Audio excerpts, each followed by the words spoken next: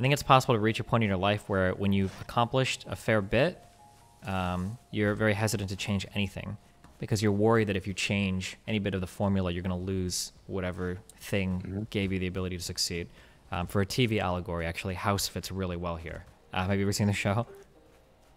I don't watch a lot of TV. There's a lot of arcs in this show. He's like an edgy doctor, and he's addicted to Vicodin. And a few times he wants to quit Vicodin. Does he have a cane? Yeah, he's worried about quitting because Okay, he's like, well, if I quit, if I lose my drug addiction, then I'm going to lose my ability to perform well. Because like this, even though it makes me miserable and I hate life and everything, like it gives me the edge I need to be like one of the best doctors in the world. Basically, it's similar to that kind of idea.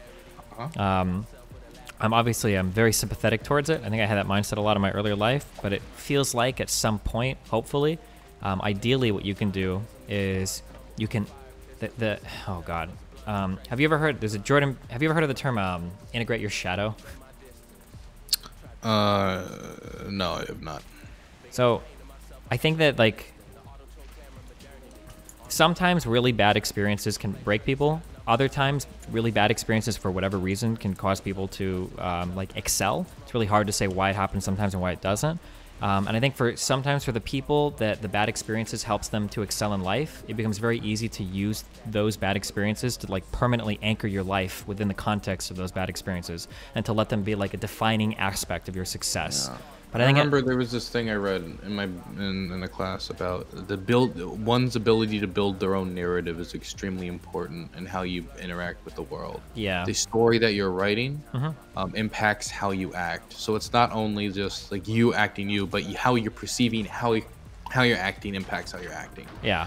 As in like if my narrative is like basically all this stuff happened and I need to just like fix all of this because it just needs to put my whole life and dedicated to it. That's like how I'm gonna act. Like if I view it as like some fucking unending quest, right? Yeah, it's one of the reasons why I'm hesitant whenever someone's like, oh, like, well, why do you think you're like this? And it's like, well, I don't know. I mean, I can give you a story for why I think I am, but that might be influenced by, who I am at the time. So I don't actually know if that's true. Building. Yeah, exactly. Yeah. I think at some point in a person's life, I think there's a lot of value in being able to take like a negative drive that you've used and like honed and given you like a positive end, to be able to assimilate the positivity from that drive, but separate the negativity from it as well. So like for me, like growing up, when I say growing up, I'll say like from 20 to 25, I think one of my biggest strengths online was that I was an incredibly edgy, very pointed, very aggressive type of person. And to some extent, I kind of worry that like, the changing landscape of the internet might change that. Like, yeah, I could be like pretty aggressive. I could be a dick to a lot of people, blah, blah, blah. But, I think that's just part of who I am and I need that or whatever. But I think it's possible, as I've mellowed out over the years, that I can take something positive from those experiences and I can hold on to the positives of those experiences and utilize them in the future without constantly having to be the most negative, aggressive, like asshole-ish person possible. Does that make sense?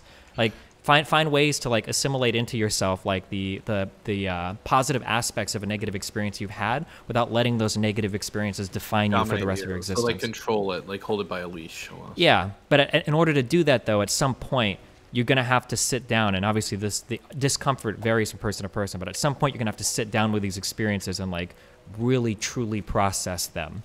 Like understand that like I experienced this thing. It's not fair. It's not good. Like sucks. There's a lot of trauma involved. But like I think you need to like really sit with that and process it. I say you generally. I don't know if you need to. I can't know that, right? But it feels like that might do some good. Yeah, you're not a psychologist. Yeah. Or not even. I'm not even sad. I don't care about the legal disclaimer. I'm just saying personally to you, like I don't know you well enough. I could be like super off in everything I'm saying just because I'm not like that person with you. But I'm just saying that in terms of like what you've told me, like I think there's a lot of value in that, because a lot of people define their drives by their negative experiences, but that always comes back to bite you in the ass. Like not many people make it to like 70 and they're like, oh yeah, I was just filled with hatred my whole life, and that just drove me until the very end. Like these people either become incredibly self-destructive and they kill themselves in their early mid-20s or late 20s, or eventually they find a way to like kind of like integrate those experiences in a more positive way. I think, in my opinion, I think it's good to do. That's a very easy piece of advice to give, but it's an incredibly difficult thing to do. But because like one of the things I'm dealing, like how do you like the positive, separate the positive and negative from your experience with rape and heroin abuse and homelessness and everything? Like it's like how do you do that? It's like there's a lot of like you sound like you consider yourself a smart person. I consider myself to be a really smart person. I think that there are positives to that, and I think that there are negatives to that as well. I consider myself to be a pretty smart person, and I think I have really good emotional regulation. And as a result of that, I can lie to myself really well about things that may or may not help me in the future. So something that's really bad is that for intelligent people, or if you are an intelligent person, it's very easy to rationalize away shit and be very emotionally unintelligent as a result of your intelligence. So to be more applicable here, it sounds really stupid and it sounds really juvenile, but sometimes like talking to other people that have had similar experiences to you can be like a very liberating thing. I don't know if you do this, but something that I've done a lot in my life is I usually think like, if I have a negative feeling, I usually think like, this is a stupid feeling, I need to get over it. But that process, like just doing that to yourself can actually be somewhat dehumanizing. And even doing something as dumb as like, or seemingly dumb as like group therapy and hearing other people talk about their experiences can be like a really validating thing for something that you yourself experienced. You don't necessarily feel as alone in the world, or you understand that other people have gotten fucked in a way similar to you. And it's not fair, but just hearing other people air their experiences can be really liberating for yourself. Just as like a thing, if you ever decide to go after like therapy or group therapy or something like that. Jade, did you fall overboard? I'm sorry. Why wouldn't you say something? You're gonna die. No, you're talking. Did you have It's your okay. inventory full of ore? Yeah. It's okay. Jade, life philosophy can wait, okay? You just died with... Oh, God, how much ore did you have on you? Oh, no. Okay, sorry. Anyway. Wait! The tombstone floats. Okay, sorry. Okay, go ahead, Dylan. What were you saying? Or I just finished the thing. See, this Group experience therapy. right here, Fuck. Group therapy this is... experience is almost as traumatic as everything I've gone through. Yeah, there's a lot of dumb things. Okay, I'm sorry. When I say there's a lot of dumb things, what I mean is they seem like they're dumb, but they're not. They're actually incredibly emotionally intelligent things related to therapy and therapeutic techniques that if you're intelligent, it's very easy. I did this a lot in my early 20s. I looked down on a lot of people, and I saw myself as being better than a lot of people. And I think one of the biggest changes that I've made as a human over my 20s is coming to not see myself as better than people, but seeing myself as different than people, right? Like, sure, I might be more intelligent in this way, but emotionally, I might be lacking this, or artistically, I might be lacking this, or this person, I think like, you know, I might be way better than this, but they have a totally different perspective on this thing. And there's like, I can probably learn something from every person I interact with. You know, they're going to have at least one thing that they know way more about than I do. I don't know if you personally suffer from that, but having like a way more humble view of your own like emotional well-being, I think goes a really far way in alleviating like prior trauma or past issues that are really difficult to confront. But all of this has to be like a really deliberate process, and it can be a really difficult thing to deal with. Yeah. And the thing is, I acknowledge I need to do a lot of things, right? Like I acknowledge, for example, I know that I need to rest more. That's a thing I need to do. But then when for my priorities list will always like weigh, like I'll look at like, okay, what can I strike from my list of like things? And I look at this like list of responsibilities I have, and I can't find anything. Like obviously I'm not gonna get rid of college. I need to graduate. I can't get rid of streaming because I need that to house myself, and I don't want to get rid of the consultant job because that helps just top out my income, and without that I wouldn't be able to house myself either. And the financial director job, I mean, that'll be great for. I mean, this is against a candidate who literally called my county the N-word county. This is great for experience. It's for a just cause, and so what I'll slowly do is rationalize myself, and I can't take anything off of the table. I got to keep doing all this stuff, and it'll always be down the road. And so it's just the can I keep kicking down. I think that it's really difficult, and I swore to God that I would never say this to anybody because when I hear it, I just want to kill the person because it's such a worthless piece of advice. It feels like some things you are granted by experience. So I'll say something that may or may not mean anything, but I strongly feel that very few people would ever say that have experienced like pretty traumatic stuff would ever say that like, God, when I was 22 and I took like that like 3 months off, or when I postponed that job or whatever to like get my mental health in check, I regret it so much. I should have just pushed through. I think you're 100% right. Like, Yeah. Because what I'll think about is I remember in high school, anytime I get like a B, I'd feel like I do this thing where I'd be like, you have failed your mother. Like that's how I would I would catastrophize every slight failure into a major thing, Mhm. and I can't even remember any of those tests. I Yeah, can't exactly. remember any of those quizzes, and so I don't think it would be any different. And for example, I considered taking off, and you know what? I think I might do it now. Actually, I think I probably should. I was thinking about taking off the next semester because it's just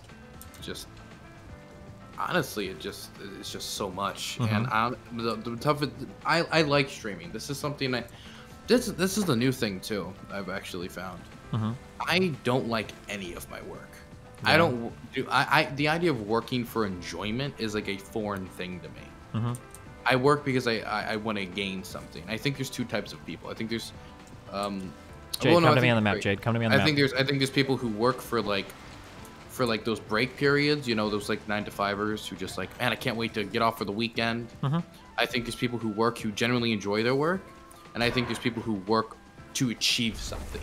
Sure. That boxers, they might like boxing, but when they're not, and I'm saying this as somebody who loved boxing in high school. That was a therapeutic experience.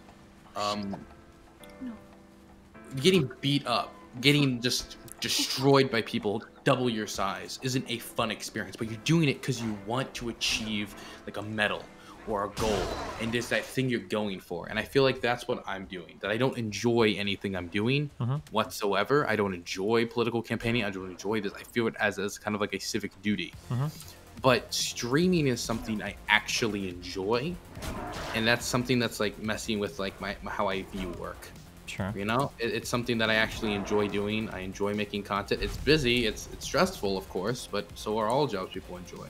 And so it's messing with like I'm trying to balance these two things, but I don't know if I can. So I mean, I think taking some time off can probably be good. I think that I think the semester off would not be terrible for me. My partner actually did that, and they're not dead. I think that it's easy to carry a lot of emotional and psychological trauma, and to continue to do that to you because we don't really have a good way of measuring it. And because we don't have a good way of measuring it, it's easy to take it for granted. So like if you could endure some level of psychological or emotional harm in order to make more money or get more viewers on stream or to get further in school, like all of those things are easy to measure. So it's easy for us to say like, oh, it's worth it. Because like, well, like what do I get for being like happy or emotionally well? Like there's not like a clear metric for that. So there's not really anything that that somebody can grade themselves on. So it's easy to carry a lot of that trauma and to further that because there's no way to mark it. But it's like it's one of the as soon as it goes, every other area in your life suffers, and you won't. Unfortunately, because of how we're put together, we don't notice it. Everything else will just start to get completely fucked. Also, and then the final thing I'll say too about this is that like. For emotional or psychological trauma, taking time off does nothing. You have to take time off and put deliberate effort into fixing this stuff. None of this stuff gets better on its own.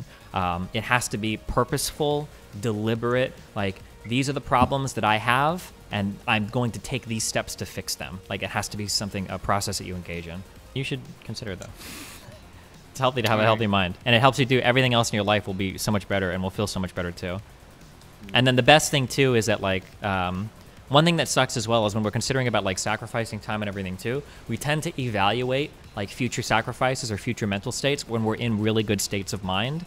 But if you try to think of how you handle those things in the worst states of mind or in really bad states of mind, that can give you a different answer too for like how you should be acting. So for instance, like maybe right now you feel like, well, maybe I can trudge forward and it'll be okay and I'll do school and work and blah, blah, blah, blah, blah. But like when you're in like the worst, like the darkest places in your mind, and then you get like an adverse effect that comes up, like you're really super fucked. Like, and then now you're like suicidal or something, or yeah, it gets really bad.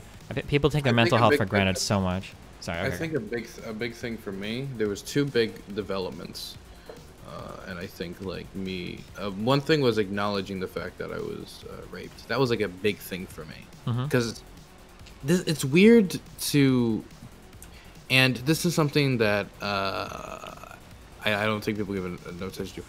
Guys getting raped does not get attention, does not get interest, does not get like all the like any like care or whatever. People like to pretend it does, but it's the butt of the joke, which okay, offensive comedy, whatever. But like when people say, for example, like prison rape, and they're talking about that being part of the punishment. That's always directed towards men.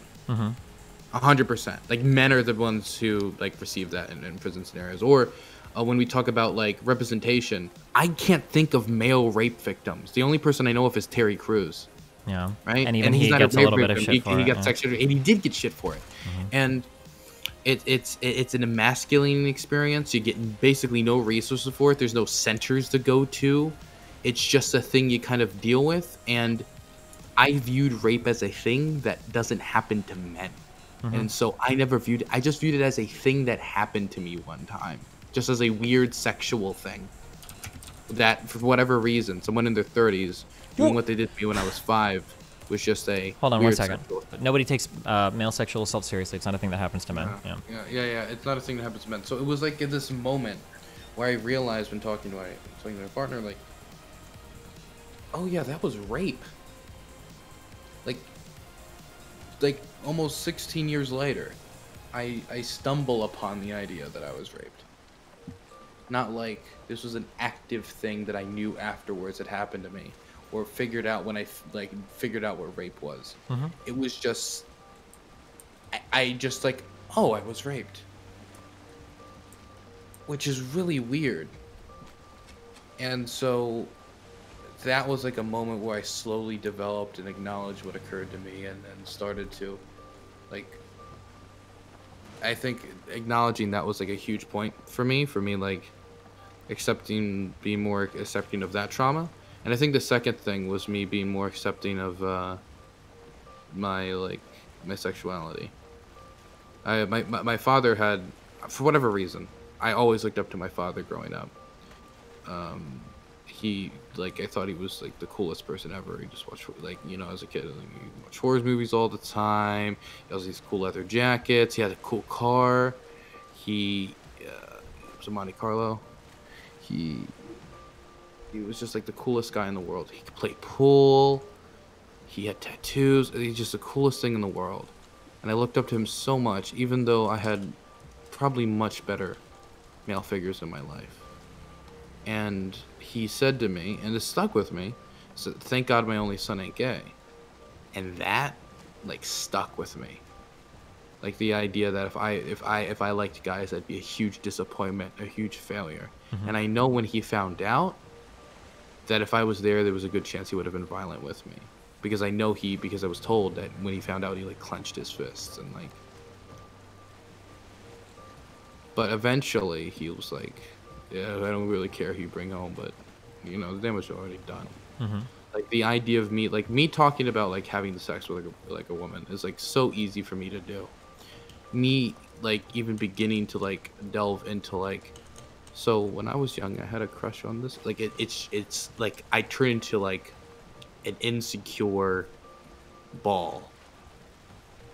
And it's so weird because it's so, I don't know how to really describe it, but the thing that I've found out is it's not a lot of people think being bisexual is you're 50 this, you're 50 that, right? Yeah. It's what the fuck is that? That thing looks wild. That thing's look wicked on the screen. What is that? I don't know. Sorry, but keep going. No, this is a cool monster. Anyway, so cool. I figure I'm fuck, I'm 90% just gay. And that's a weird thing to wrap my head around. That's a thing that was a big part of me, and I was only experienced 10% of who I was sexually. And that's just weird because it's in the weirdest ways you realize how you were. I remember when I was a kid. You're familiar with Dragon Ball Z, right? Yes. Yeah. Do you know Ginyu? What the Ginyu Force was? The Ginyu Force, yeah. The loser guys. The purple dude was the leader or whatever. Yeah. You remember the red dude? Or what was his name? No, he's the red dude. He Jace? was Australian. Yeah, Jace. Yeah. So I didn't know it, but in my head I was like, man, you'd be really cool if Jace he got hurt bad, but not too bad, and then the good guy took him and brought him home and fed him soup, wrapped him up in a blanket, and developed a deep emotional bond. And what I was literally, it was I was just being like, it's 100%. It's like everything gay, but except for like sexual. Like actually, it was like 100% just homosexual. Like it was like deep emotional homosexuality, which I think is like a little bit different than Like homo romanticism, not just like extreme homo romanticism. And it's another thing. It is so difficult for me to view women in a romantic manner. There's very few that I could possibly do that with. Men, it's like that. Sure. And so there's a million stories from my youth that I can remember, like imagine, like where I viewed men in that way and never women, where it was abusive because it made me have this idea. It was like, oh, like sex is just the thing. It's a sexual object. That's how you interact with people, and that's how because it's just suppressed. And that's something that I'm trying to like work more on, be more open with. That like that's a huge part of who I am. Wait, is your current partner a girl or a guy? They go by they them. They go by they them. Interesting. Okay. I think you may have seen them on stream before. Yeah, with the huge black hair, right? Yeah, that's it. Okay, gotcha. Okay. I know what you were looking for. Wait, what was I looking for? Wait, what? Don't worry about it. Anyway. Or I was curious because I've seen them before, and they look to me like a girl, like the expression is a woman or whatever. So I didn't know. Yeah. They present feminine. Yeah. So I didn't know if that was like or how that. Yeah, I know, worked. that's what I meant. That's what you were looking for. Yeah. It wasn't a racism. Don't worry. Wait, no, this isn't racism. I wasn't thinking about the race. I was thinking about their presentation, gender-wise. Yeah. A presentation, like skin color, or like what do you mean? Well, no, not that. But yeah. So like that's and I mean I guess that's also interesting. Like the one person, like I like the one person I did develop romantic feelings with, ends up being trans. Right? Is like out of everyone. It's I guess it shows us like I was a lot more queer than I thought I was. Yeah, I think I think that meeting people really changes your view of what you think you could tolerate. Because I've had multiple experiences in my life where I had an assumption about a group of people, and again, I consider myself to be too smart for dumb stuff like that. But then like once I meet like certain types of people, I'm like holy shit, like I don't know why I had this like assumption in my head before. Like this was so stupid. Like what the fuck was I thinking? Yeah. Yeah, it was an I just it was weird because and the thing is, I was extremely sexually active throughout like high school and like I and obviously because of like the rape, I became very sexually active at a younger age because that's obviously that type of stuff can like have effects on like like somebody having a regular developmental like sexual like, stuff, and that like kickstarted it obviously by what happened with that and later the sexual assault and everything else. And I guess a lot of it was like I did have a few experiences with men, but it was just like I wasn't gay. I just wanted to interact with that man sexually and do that thing with that man sexually, and just give and not receive in any manner, and somehow that like it's it make the logic around it. But then I mostly have sex with women, and I was almost like I guess you could almost describe it as like a sex addict because I felt like I had to like constantly like get a fill, if you know what I'm saying, because it was like I was overcompensating because I wasn't also like addressing the areas that like I think I mostly identify with, you know what I mean? It also puts me in a weird position, like how do I identify myself, right? Like, do I just call myself gay? Because a lot of people like online actually just think I'm gay, right? Because of how like I've been talking about myself recently. A lot of people just think 100% gay, must be with a guy, like something along those lines, because of just how I talk about it, which I mean it's easy to believe and it's 100% understandable. And it's like at one point is it just like when you're 95% towards men and 5% towards women, at one point do you say okay I'm gay? At one point do you say like I'm bisexual? You know what I mean? Because the idea is if it's fluid, then like everyone's bisexual, but but for practicality's sake that doesn't work. Yeah. You know what I'm saying? Remember to hit that like and subscribe, and don't forget the notification bell so that my videos show up right in your feed. What's his name? I don't know what his name is in DBZ. He came from you. Wait, who? The Morte guy. Who the fuck asked me? I'm so sorry. I'm just kidding.